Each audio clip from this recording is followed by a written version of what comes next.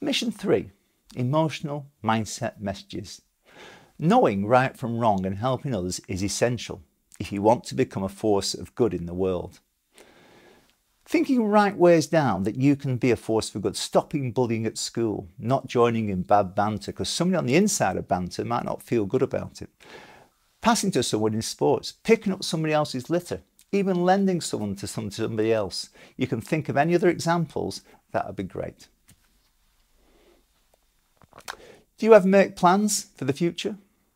Why don't you make some plans now, right now, for today, tomorrow and the rest of the week? And maybe a plan for yourself in the next few months.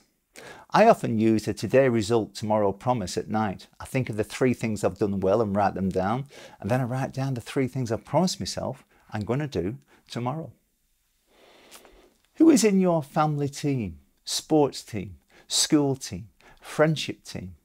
And how often do you listen to their viewpoint and support them? Try to have a high 5 every day. Listen to 5 people. It's a difficult one. It doesn't seem a lot, but many people can't or won't do it. Try it.